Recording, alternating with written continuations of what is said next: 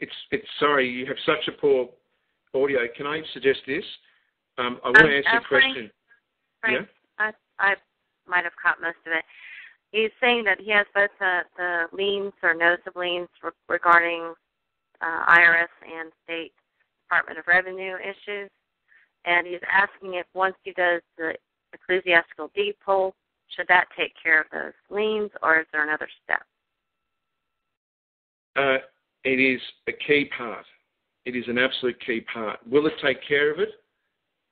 What we're finding so far is that at a domestic level, certainly within the courts, there is an unwillingness to completely release. And to be honest, there may in fact be no mechanisms within the national system for them to collapse the trust. That's something we want to prove, that they may register babies in states and counties, but there's no way to release them except from the very top. The IRS, I believe, are very sensitive to this, extremely, and you are doing the right thing. You're contesting the mechanisms they're using in order to do what they're doing against you. So the short answer is yes, it will affect. What extent? That is something that we have to take on case by case, because at this point there's no golden rule to say that you send in one deed poll, they stop. You send in two deed polls, they stop. It's at this stage we are still seeing the system learning again even the meaning of honour.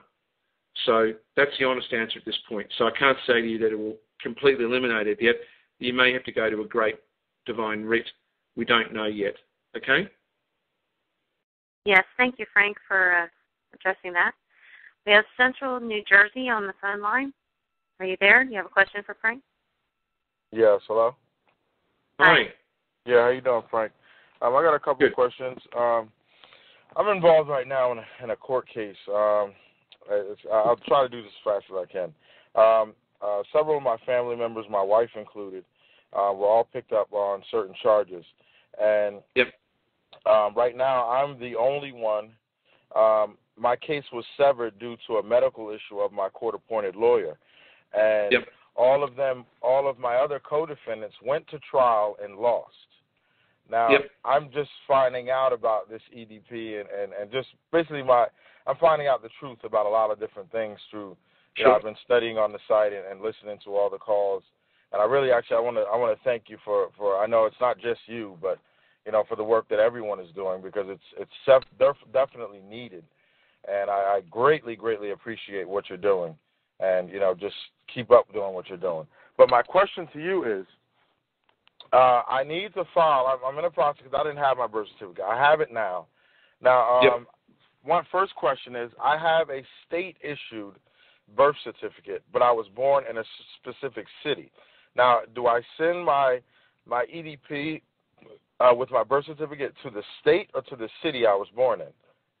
State. Send it to the state. Yep. Okay. All right. Even if I have a city-issued one, I would always send it to the state? Look, it's notice to agent to principal, yeah? Okay. So it really, once you put it into vital statistics, right, it's fine. What we're proving, firstly, what you're doing is you're lodging a claim of right. Okay.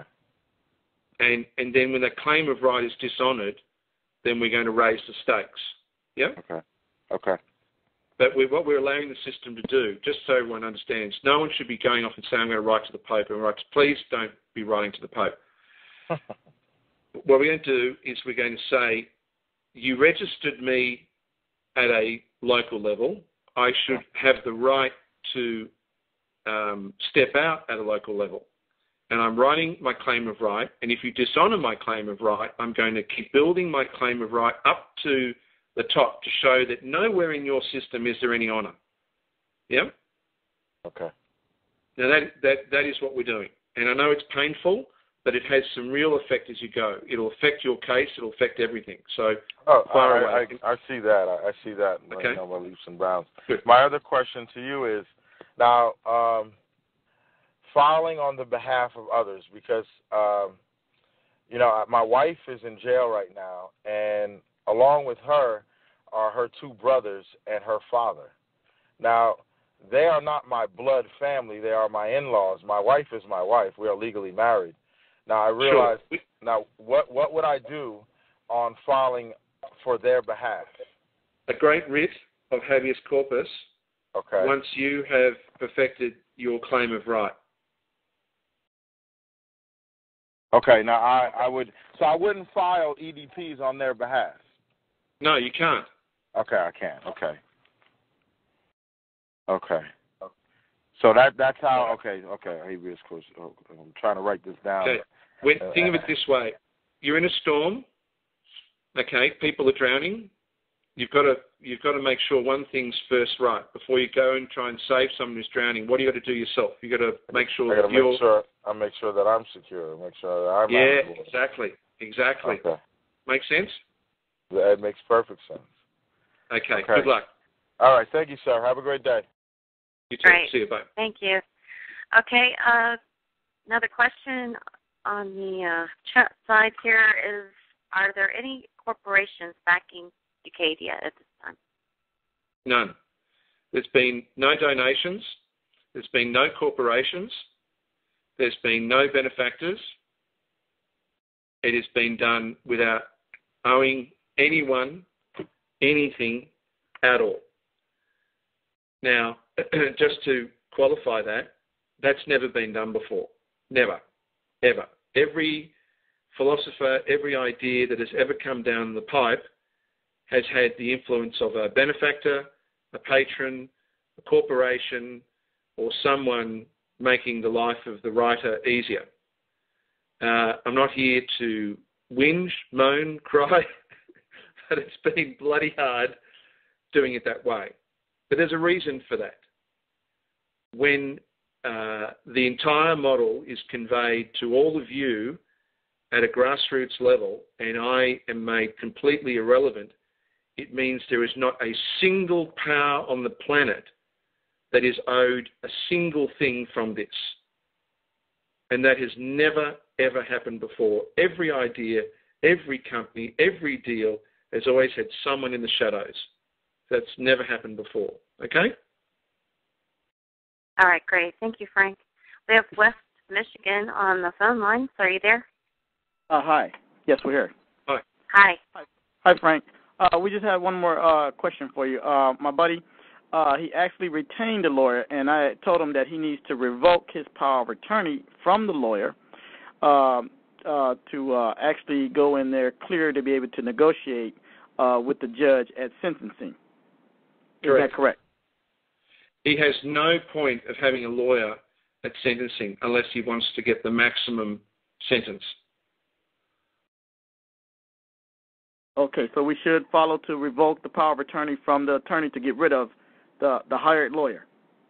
Yes, but you have to be very careful because you have to explain a reason, right? Because remember, this is the private rules of a private association of a private court.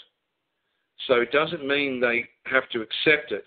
The only reason that they would accept the revocation of the powers of the attorney is if you can argue that the attorney failed to provide some intrinsic information and therefore you're removing him at this stage. Yeah? Okay, we were thinking that since he did not provide us with, he did not dispute that there was no affidavit under penalty of perjury for them to issue a search warrant. And that was one of the things we were going to discuss, that he was, denying us due process due to his incompetence of not bringing up the issue that there's no affidavit under the penalty of perjury, which denies. All right. What I do is this. Sorry to cut you off, but think about what you need to do. So don't say it now, but think about it. But just keep in mind that whatever you do, it needs to be a sin on the part of being a member of the bar in imperfecting their system. It's got nothing to do with the law. It's got about them doing their job, right? So think of it in terms of what would upset the bar if a lawyer has failed to do, and you've just mentioned a key point, which is due process. So if they've failed to perform a certain process that allows you to evoke your, right of withdrawing of consent because they've failed to disclose, they've deceived, whatever they've done, and you can raise that, then they have no choice but to accept that the lawyer is to be withdrawn. All right, so good luck, and I'm sure you'll be fine with it, okay? Thank you. Okay. Great. Thank you, Frank. We have Ted on the phone line. Ted, are you there? Yeah, I'm here, Terry. Hi, yes. Hi, Frank. Here's I just sent this to Terry in Skype with what she can forward this on to you, but it's a U.S. Supreme Court on January the 18th this year issued a landmark decision where they issued the ability for judges to violate the Constitution across the board. And I won't go through the whole thing, but it's Terry can forward the link on to you. But this allows judges to basically ignore virtually anything. They can now violate the Constitution, do whatever they want, and they're now been granted that authority by the de facto Supreme Court. Yep. Well, lucky we don't rely on the Constitution then. Look, if you want proof, that's a great piece of proof. And, there are certain people that would get most upset about it. I'm upset about it, and it might cause them to wake up, which is a good thing. But does it affect anything that we're involved in? No. We are presuming from the get-go that the private law of the private guild in the private courts does not pay any attention to the Constitution already, and they've just made it official. So thank you for that bit of information. Thank you. Yep. Thank you, Ted. All right, we have Boardman. One more question. Are you there? Yes, can you hear me? Yes. Yeah, hi. Yes, can you hear me? Mm-hmm. Yep, can hear you. Okay. Just wanted to that Federal Reserve, not Federal Reserve, but that reserve system you were mentioning earlier, is that like basically the UCADIA or one having their own banking system? And if so, yep, then it's called the Supreme Financial System. There is an entire reserve bank system. There is an entire structure of currency that has been defined. There is ledgers, there are rules, there's a whole implementation plan, and we're just waiting to make sure that the deeds of trust are perfected so that the local communities can take hold, so that they can competently give birth to their own reserve banks and their own domestic currencies. But the entire system is there, has been for some couple of years now, needs some tidy up, but absolutely yes. And I'll go through that in more detail the next few Thursdays, okay? Okay, yeah, because then we basically have our own account directly with that bank instead of these other banks that want to give us so much. Correct. Okay. When you get to a likes of 12 people, providing there is the right mix of skills, you can effectively be completely self-contained without requiring a single one of their banks to help raise capital for homes, for food, for everything you need. That's the exciting thing. In fact, 12 people can become competent. 30 to 40 people can build a village. And when you get up to 200 to 300 to 400, the amount of capital and the amount of wealth that is retained by that community through this system is just unbelievable. And those communities, I have to say, are urgently needed, because it's going to be those communities that save the bigger communities. So I'm very keen to start rolling this out. But before we do that, I know you've got legal issues, there's education, there's a deed of trust, there's all those things to be done. So those things are coming in now before we get on to the much-needed currency. Okay? Right. Please let me know. All right? Right. Good. Thank you. Frank, real quick on the relief and remedy